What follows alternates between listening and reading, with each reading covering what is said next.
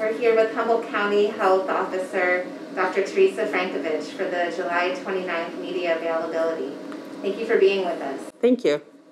And would you like to start off by sharing with us anything surrounding the case rates that you feel pertinent to the community?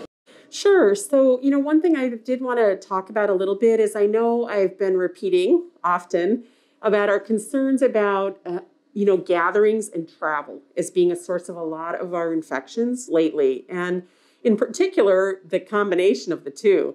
So it's our residents going away and meeting up with friends and family in other areas. And it's our local residents inviting family and friends here to visit and gathering. I've mentioned repeatedly that travel introduces risk. And what I wanted to do is just kind of give people an idea about how much risk that represents.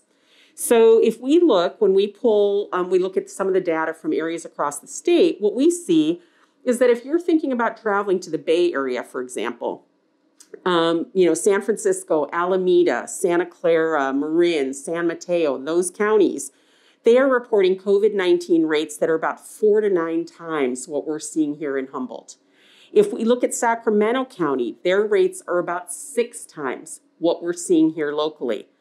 Los Angeles, San Bernardino, Riverside in Southern California, those are COVID-19 rates about 9 to 14 times Humboldt County.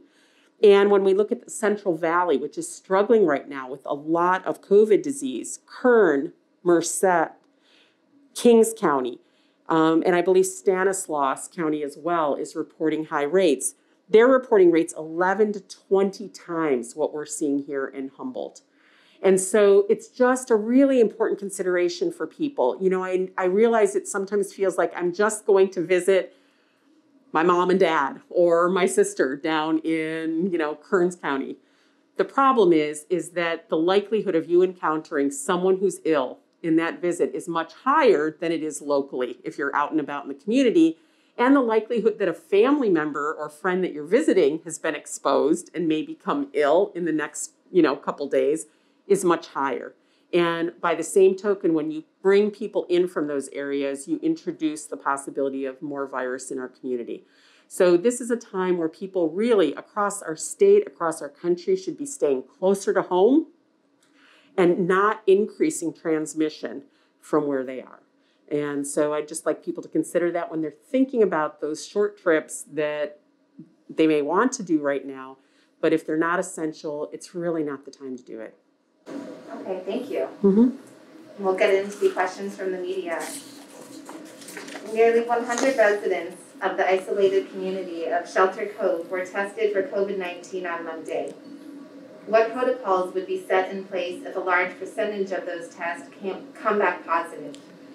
So we would follow the same sort of protocol that we do with all cases. So if we get positive results back from that group, we will look at those positives. We'll reach out to every positive. We will talk with them. We will find out where they've been, what their exposures might be, who their contacts are, and then we will widen our case investigation from that point. Anyone identified as positive would be in isolation, and their close contacts would be in quarantine. Obviously, if we have a large number all at one time, it's a big influx of work all at one time. And so it's a huge demand on our staffing resources to respond to these things. So again, large gatherings, large mixing within an area can create a really difficult challenge in terms of containing spread in our community. Yesterday, the county announced that they would be tripling testing capacity here locally with a machine that would allow you to run up to 250 test samples a day. With current issues regarding testing availability, scheduling an appointment, staffing issues, etc., will it even be possible for public health to collect that many samples each day? How will this new testing capacity impact testing turnaround time? Sure. So, there are really two separate kind of testing ideas here. One is the testing we do internally, which we are not collecting. We have the various clinics, hospitals, sometimes congregate settings, all basically doing specimen collection and submitting them to public health. We use couriers to get those specimens back to our lab. And then we have to process them here and report out on those specimens. The new equipment basically allows us to go from a max of about 85 to 100 or so, maybe a little more specimens per day, to more like 250 to 300 specimens when we have it fully engaged. So we would just be able to accept more specimens from all of these other pieces. And from some of the places where we're helping with surveillance, because they're high risk settings, it will help us accommodate those samples in a timely way. Our turnaround time with our lab is, we expect to remain the same, which is 24 to 72 hours on a turnaround. So our hope is that we'll be able to test symptomatic people within our lab for a quick turnaround, and that we will be able to test the context of our cases, and that we'll be able to help with certain high-risk settings as well.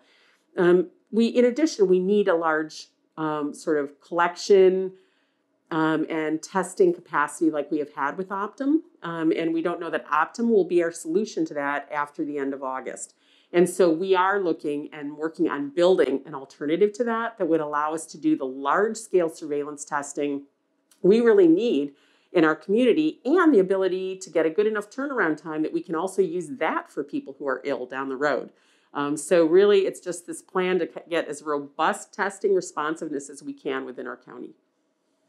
Okay, thank you. Mm-hmm.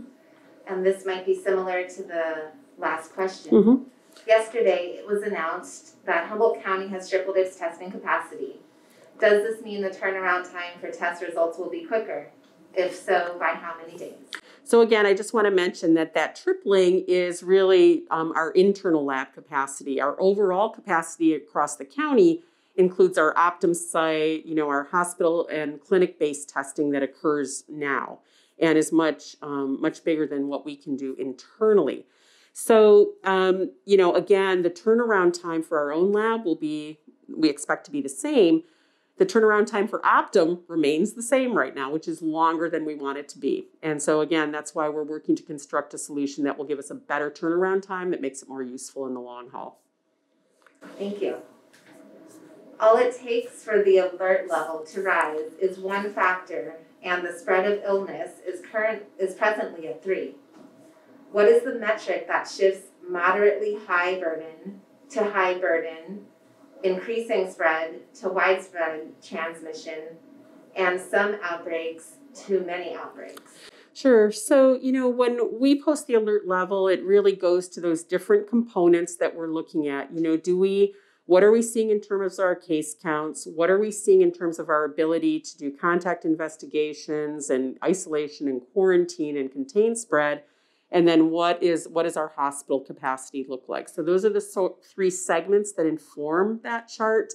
And then the rule is, when you're using these, is that the highest level dictates the overall status for the county. And so in this instance, we have been at that level 3 or orange level because of our case rate that is, basically been increasing in recent weeks, and is now exceeds the 25 per 100,000 is now sitting closer in that 30 range. But we use multiple metrics to inform each of these categories. And so it's no one single measure that always dictates. In many categories, things like, are we seeing infections in healthcare workers in addition to what our hospital bed capacity look like?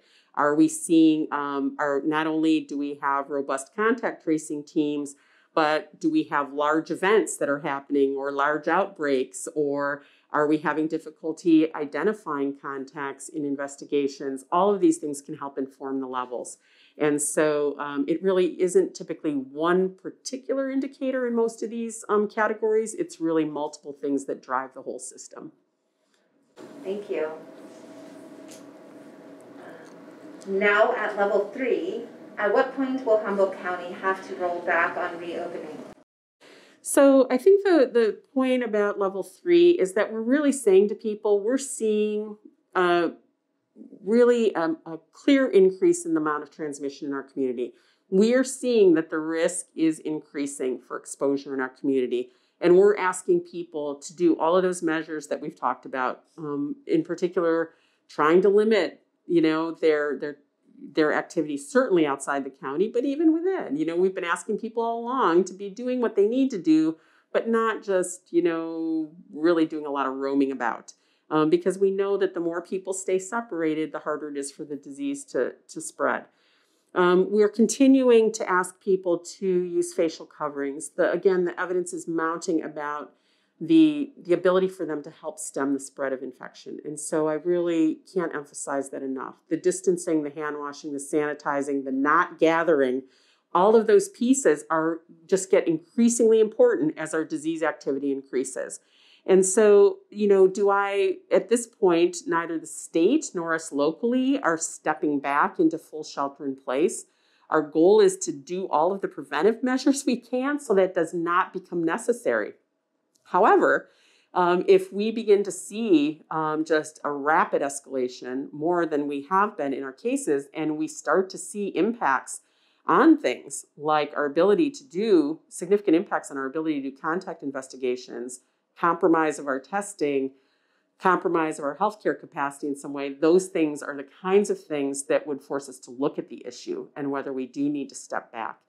And finally, I would say that, again, being placed on the county monitoring list would put us in a position where we would have to step back and move to outdoor only for segments of our economy and activities, such as fitness facilities. And when we look at, hair salons and barber shops and personal care services, worship services, those would all have to move outdoors only. And so we're watching all of that. Thank you. On the new county dashboard, can you explain what the epidemiological curve by episode graph/data represents? And what does this data mean in comparison to our total case count that is documented each day? How do both numbers depict the spread of the virus in Humboldt County? So, we basically present the data in a couple different ways. We every day give a case count, and that's based on all the cases that any positive cases that we see from our local lab right away, as well as the cases that are identified in the state system, the surveillance system. So any positives coming in through any venue, local hospitals running a test, us running a test, the commercial available in the state surveillance system, that all gets put into our daily report of positives, and we put it by the date, it's assigned in terms of when that test result is available. The epidemiological curve by episode graph really is just a different way to display the data. So when our epidemiologist goes through and looks at cases, on the first day that we have the case, we don't necessarily know what day their symptoms started. We know what day they tested positive. And so sometimes this graph will look a little bit different because from an epidemiologic convention, our person will go in and look at, as we learn more about the cases, when did the symptoms, what's the earliest date we can identify that this patient had the infection? And we look at their symptom onset, when the disease report came into us, lab confirmation, or a lab test date. So we look at all those factors. Whatever's the earliest date we find in there is the date we assign it. And that's what you see in that particular curve. It's just a different way to look at the pattern of cases that we're seeing. According to the Humboldt County dashboard, 0% of our Black community members have tested positive for the virus. Is that true? Can you speculate as to why? So I would point out that, we are reporting the data that we have. So if someone identifies as Black on our intake, then that is what we would report. So, a 0 in there means we have not had that reported. What I would say, though, is if people look at that table, there's a large percent of people for which we do not have that data. We just don't have either. It's been, the person was tested elsewhere, that wasn't collected at the outset. We have not yet collected that data. Oftentimes, these are areas on the forms that are not completed. And sometimes people just aren't interested in giving us that information. So, there may be residents in our community who are not identified on this table simply because we don't have the data available to us. Thank you. Mm-hmm. With the city of Eureka using social media to invite tourists to the area and an upcoming street art festival with out-of-area artists, are the county and Dr. Frankovich now welcoming visitors to Humboldt County? Previously, tourism was discouraged. How is this different from having traveling sports teams coming? So sometimes I feel a bit like a broken record, but what I would say again is my intent is that people don't travel distances. They just don't. That we enjoy these things locally and we do not bring people in to enjoy them, and we do not travel out to other areas to enjoy what they're offering. Right now is just not the time for travel.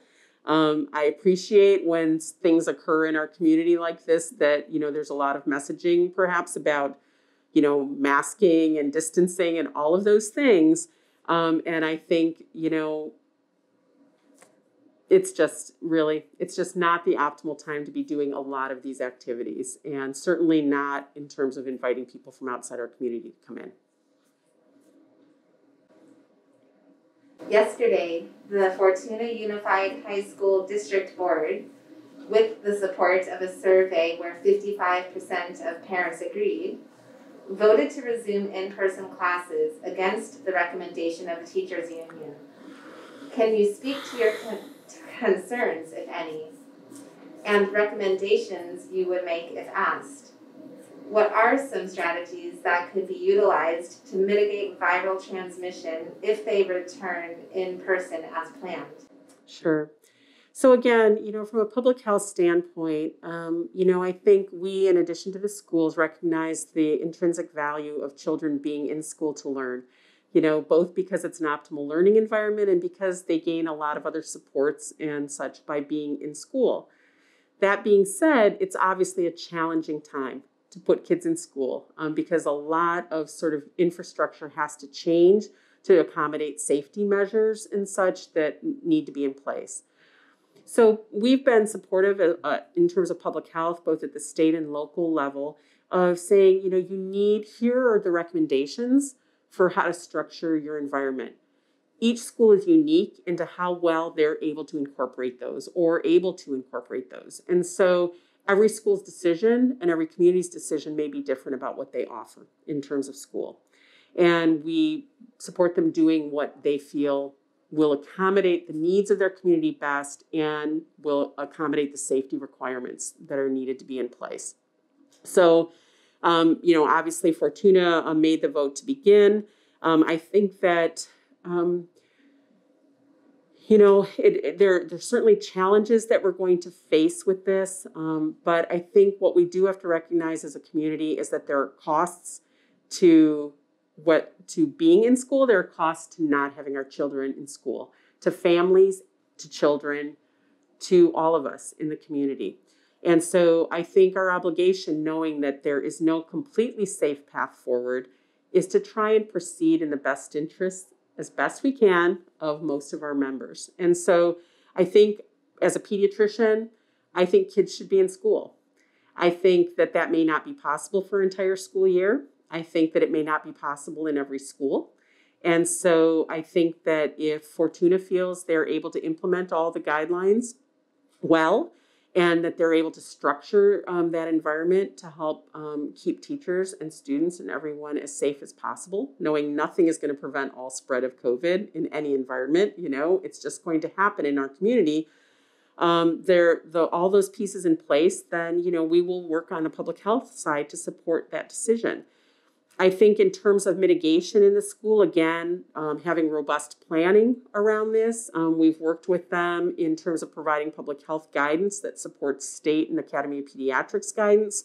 We will work with them on contact investigations when cases occur. And we're really working with trying to restructure our testing to be able to support some ongoing surveillance testing for school staff as well. So all of these measures are pieces that we can help to work with the schools on to create a safer environment over this year. All the schools recognize that right now we're not on the county monitoring list. We're able to open. However, if that changes before the start of the school year, then plans may shift. And if we get into trouble with numbers, transmission during the school year, schools may need to pull back to a distance model who are currently planning on operating in person. It's going to be challenging over the year, and I understand that for families. But I think the fact that schools are able to accommodate at this point these in Fortuna the families who do want their kids in school, as well as families who may choose distance learning. That the fact that they can accommodate both of those things is good. Thank you. And finally, if you can, what does current science offer that speaks to the effects of not attending school will have on children and on the essential workforce? Well, I think that's, again, it's one of those considerations that we were talking about is there's cost to both paths forward. Not putting in school means there are some kids who are not going to be in a learning environment that is going to work for them. Optimally, it means that there are some kids who won't get support services that they might otherwise get if school were open. It means some families are going to have challenges in terms of structuring childcare. So there's certainly challenges that occur if kids are not able to be on site in school. And so I think that, it's a difficult decision to make. And I think that, again, each school just has to balance their ability to construct, the environment according to the guidances available and what they can offer for the families in their community and what the families are asking for, frankly. Okay. How can one safely care for an elderly COVID patient who is released from hospital care and advised to isolate at home? So I'm assuming this relates to like a family member, perhaps, who is released and advised to isolate at home. I think that, obviously an elderly person is more vulnerable to severe disease with COVID.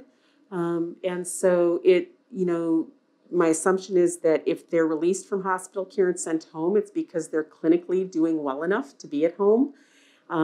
Generally speaking, there's discharge planning when people leave the hospital. And so plans are put in, sort of what's needed is put in place before people leave, ideally, so that we make sure that there's someone in the home who can assist if that's what's needed, or somebody monitoring that patient in some way on a regular basis to make sure that they're still doing well. And then any supports that they need in terms of medication, food, monitoring are there. And so I think, it's obviously people would prefer to be at their home if at all possible, but we do want to, do good planning so that people are safe to return to that home environment. Thank you. Can a person negative for COVID be in the same household as someone positive for COVID? How? Well, it's a really good question. I think in the best of all worlds, we would be able to say if you test positive for COVID, if you can be out, isolate yourself from everyone for 10 days or so, that would be optimal in terms of decreasing transmission. Practically speaking, that is typically not what people would choose to do. They want to be at home, and oftentimes home includes other people. So what we encourage people to do is to try and isolate as much as possible from other family members within their home.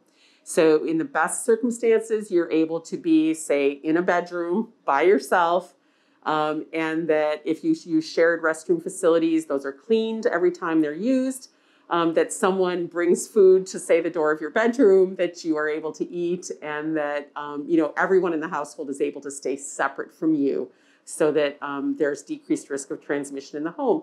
And we've actually seen that be successful in the home with few family members or no family members getting secondary infections. In reality, however, some homes are crowded and it's difficult to socially distance, and people do want to still be together. And so in that instance, we encourage people to mask if they're outside of, say, a bedroom, to use lots of hand washing, sanitizing, to ask family members to mask around them, distance, and just do all those prevention measures inside the home.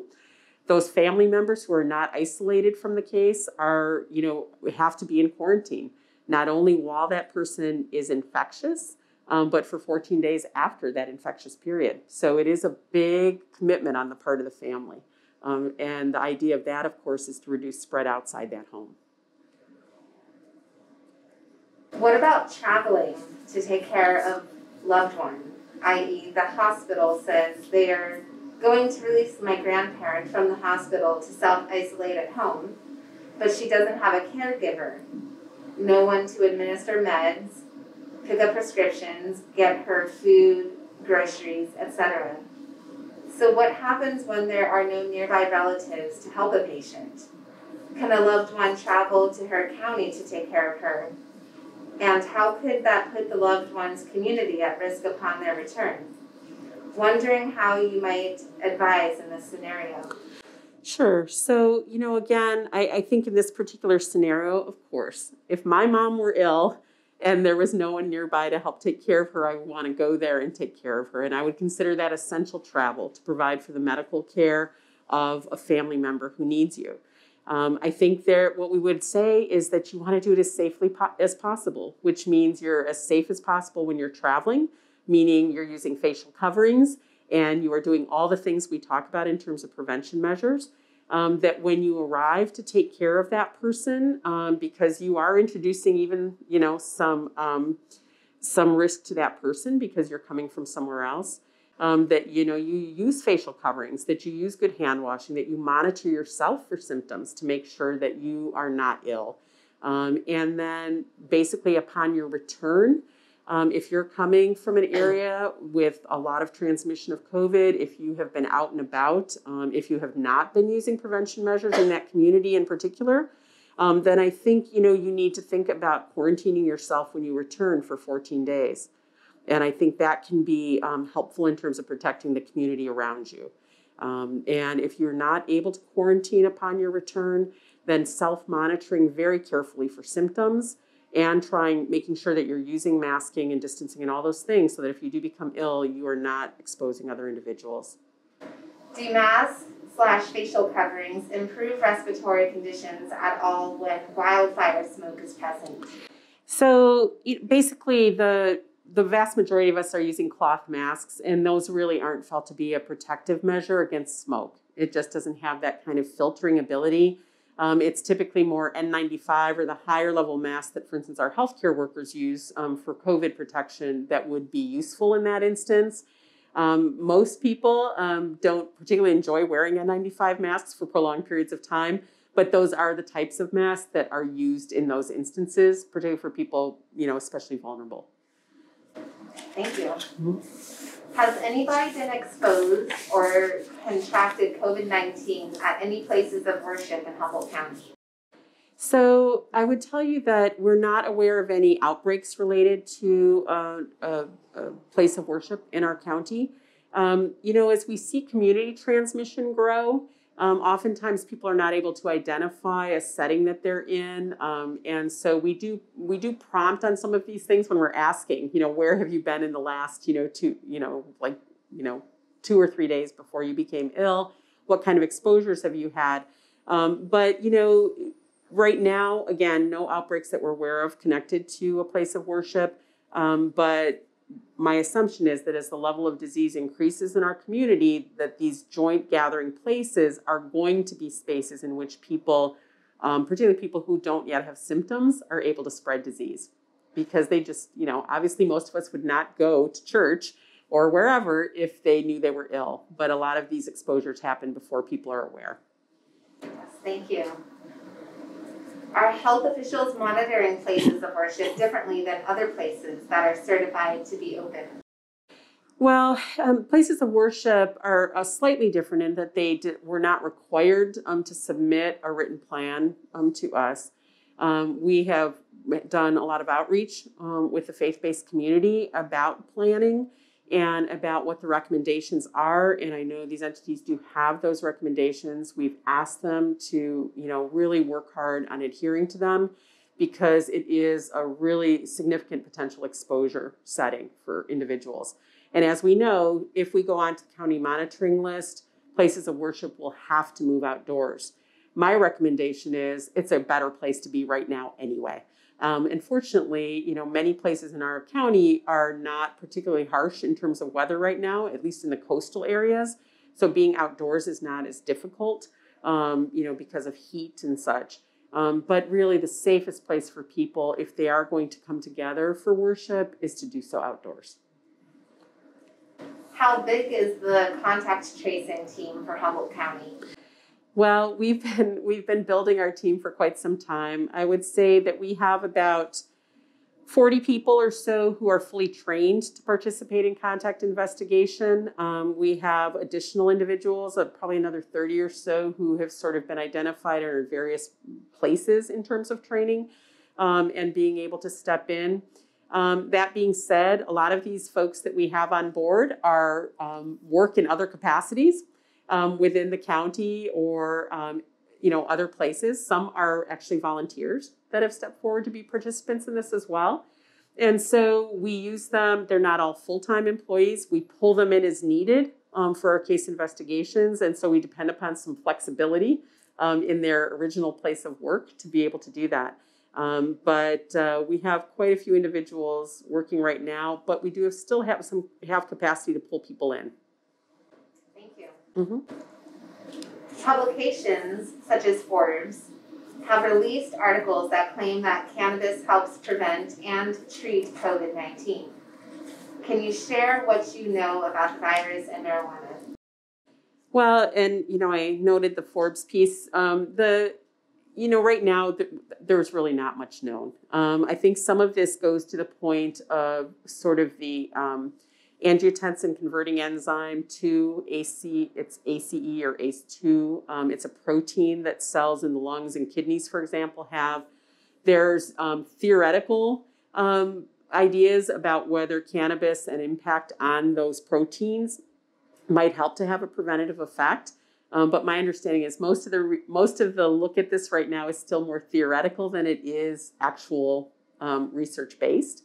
And so, I'm sure there are going to be a lot of studies coming out looking at this and, looking at all of the possible treatment or prevention modalities that we can find. So, I'll be happy to chime in as more comes out. But right now, a lot of it has been more thought-based rather than actual research-based. And we'll be following that as well as we look at every other modality as we go. All right. Well, thank you so much, Dr. Frankovich. Thank you.